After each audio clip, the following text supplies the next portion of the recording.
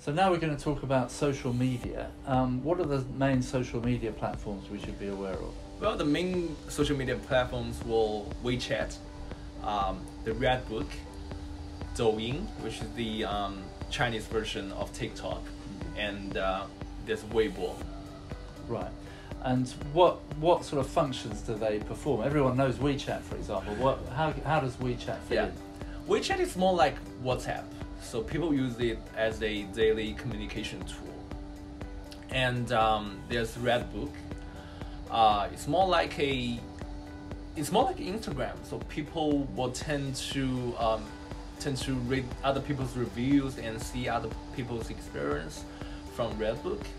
And Weibo is more like a Twitter, so brands will tend to use Weibo to make official announcements. For example, if I am hiring David Yu to be my brand ambassador, then I'm going to use Weibo to make this announcement.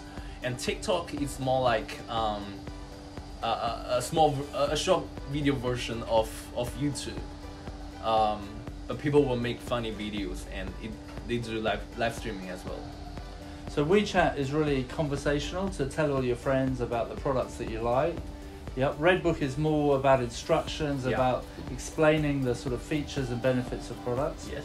And then we've got Weibo, which is more about announcements. Yes. And we've got Douyin or TikTok, which is more fun videos that sort of draw people to projects and products. Exactly. Yeah. Okay, Kevin. So let's talk about money. So everyone will be asking, how much do I need to spend? And what should my budget be to have a reasonable sum to engage in this big China market? So what's the minimum they should start with? So David, I think if you want to target to cover all these 4 platforms, so $100,000 is the minimum investment. 100,000 per year.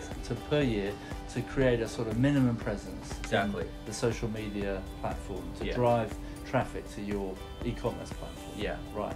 So what's the average kind of spend? Well, the average spend we experienced is $300,000 per year. So this will give you the coverage for more than these 4 platforms, but also the e-commerce. Some of the e-commerce platforms and some of the distributors will be interested in your products. Will drive their attention as well.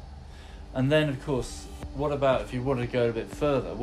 How much could you spend, and what kind of result would you get? And then, do you have some examples of companies that spend a lot more than that? Well, there's no limitation on how much you can spend, but we do have an example of one of our clients named Dr. Nature. So they spend far more than $300,000 per year. They have been started for 6 months, and now they have their Tmall flagship store, JD flagship store. They have 7 distributors in 7 different provinces in China purchasing their products, and they're quite happy.